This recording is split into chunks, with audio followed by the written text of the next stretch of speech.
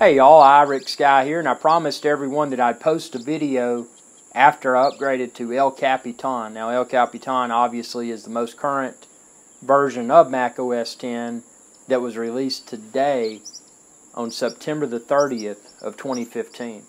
Now I did encounter some issues after the upgrade. Now I've got two Macs. I've got a MacBook Pro with Retina, and then I've got the iMac with 5K Retina display, my primary studio computer. So I did them one at a time. I did not install until I performed a complete time machine backup of the computer first. So I wanted to make sure that if something irrecoverable occurred, that I was able to go back and restore to a known good state. So with that said, the installation seemed to be okay. It was a somewhat large download. I think it was around 6 gigs. The installation seemed to be okay, but after I logged in, the first thing I was greeted with, and you can find a screenshot of it. I've posted it within the link within this video's description, but it was an error pertaining to mail. Now, for my mail application on Mac OS X, I've got a ton of stuff. I've got multiple email addresses, and I've got iCloud as well that I incorporate into my mail. So I've got folders that I've created within iCloud for saving certain emails that are important, and then that way I can pull them up from my iPod Touch or my iPhone 6 Plus, as well as obviously my MacBook Pro or my iMac. So they're in the cloud. So when I launched Mail, it said that it was going to repair everything. Now, fortunately, it repaired everything, and everything seemed to be okay. But upon further investigation, I did discover some issues. Number one, my email signatures, although they still existed, they were not active. So I had to go back in for my various email accounts and apply and associate the appropriate email signature with that email address. So that was number one. And number two, the biggest problem that I encountered was with the iCloud folders within the mail application, because I've got multiple folders, I've got subfolders, I've got a lot of very, very important information. So it was not there. But fortunately, I found a fix for that as well. You can check the link within this video's description. I posted a quick video explaining how I recovered the iCloud folders within Mail after upgrading to Mac OS X El Capitan. So that may be an issue that you encounter as well. If you do, I hope that fixes you as well. Now, things that did work well, went into messages, and I had Messenger linked with my iPhone, and I went in there, and all of that seemed to still be in place. And obviously, of utmost importance to me is Final Cut Pro X. So when I initially launched Final Cut Pro X, it took forever. I guess it was, re-indexing or whatever it needed to do when it launched for the first time after the OS upgrade. But it took forever. It finally launched, and then I went into a video project, and as soon as I opened it, it crashed. So that was not a warm and fuzzy type feeling, because it completely crashed.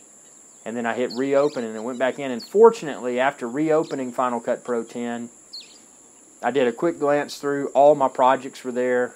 All of my events were there.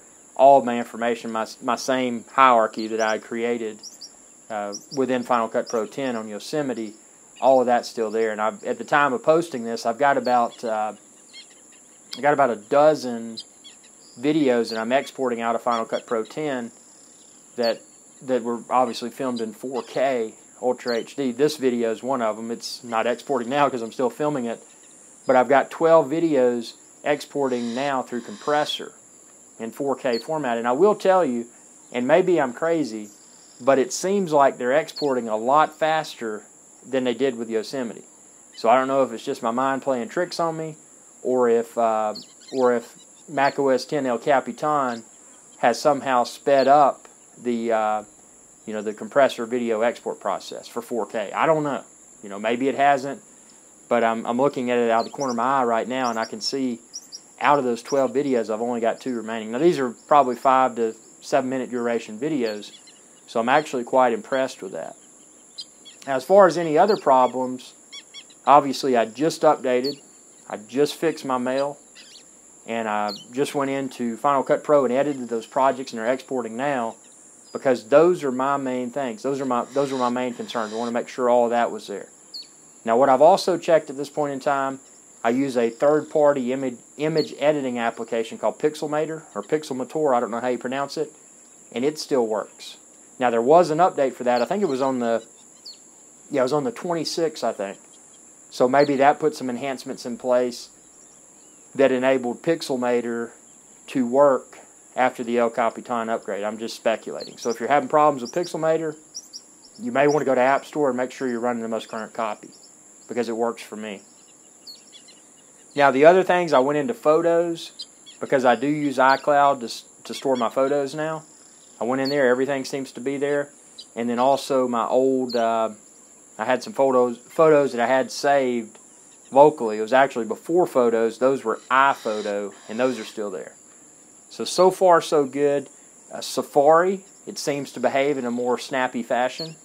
Maybe that's just my mind playing tricks on me, but it seems to be a lot snappier. And overall, the OS seems to be a lot snappier. And what was interesting, as of about a week and a half ago, my Yosemite started throwing memory errors. It was saying, memory completely consumed or something along those lines, and it popped up the force quit window, and it would say applications were paused, and I could terminate those applications or whatever to restore. So I don't know if there was some sort of memory leak that was introduced on the tail end of Yosemite's update cycle, because I didn't know. I've got 32 gigs in the iMac, and I didn't notice I've never noticed memory issues, and I've obviously performed the same task on a daily basis that I always have, and it didn't surface until about a week and a half ago for the first time. I haven't changed any of the system configuration, exactly the same. So I don't know if that was something that was introduced with a recent Yosemite patch or whatnot, but it was really bizarre that happened.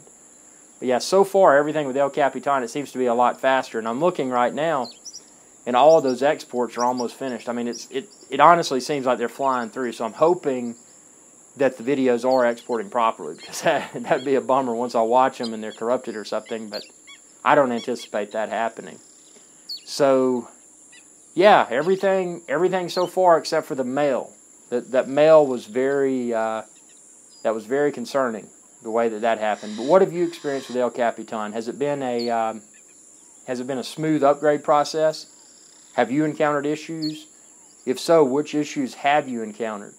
And have you found fixes for them? Because it's one of those things, like I said, this is what I use, and this is what I've immediately touched, immediately following the successful upgrade. So, I mean, there may be other problems that you've experienced because of your computer usage habits that I haven't even touched yet, and vice versa. So I hope this helps. El Capitan, let's just hope that everything works really well, and I'm still staring at it over there. It's like anything else. If it's an OS upgrade or just a firmware update on a device such as a DJI Phantom, you always cross your fingers and you always hope for the best, because you're completely dependent upon the people that they tested it thoroughly before they put it into production. And then also that just because it was tested within a lab environment somewhere doesn't mean that it's going to behave the same way with the software that you have installed on your computer at your office. So hopefully it all goes well. And appreciate your viewership. Be sure to subscribe. It's youtube.com/iRixGuide. And check the link within this video's description. You can find a plethora of Mac OS X El Capitan information. And as I discover new things, I'm going to post all of that tutorial type information there as well. Y'all have a good day.